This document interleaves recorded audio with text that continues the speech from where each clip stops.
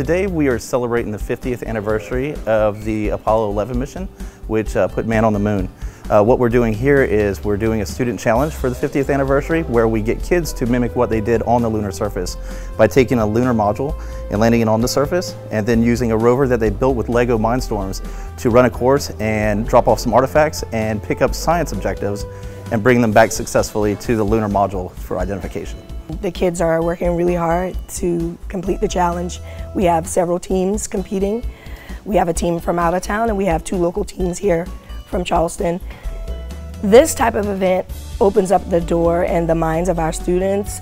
It gives them the opportunity to explore STEM from a different angle, not just sitting in a classroom reading a book, but putting their hands to work, using collaborative skills, computational thinking, learning how to program, learning how to actually fly and operate a drone, doing things that you just wouldn't normally do sitting in a traditional classroom.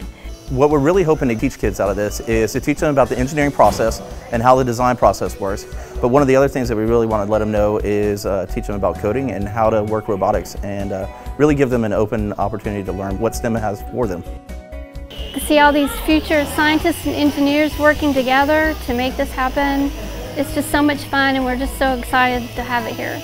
Most kids may be home spending their summer watching TV or playing games, but when they can come to an event like this and actually use the summer to learn something and gain some experience, it's really a great thing for the kids. Promoting STEM and robotics and just STEM in general in the community and promoting technology in the community is a valuable asset to our students. Letting them see that you don't have to be a brainiac to know how to program. Just finding that one thing that you're good at, working hard at it and putting that time and effort will open up the doors for great opportunities in their future.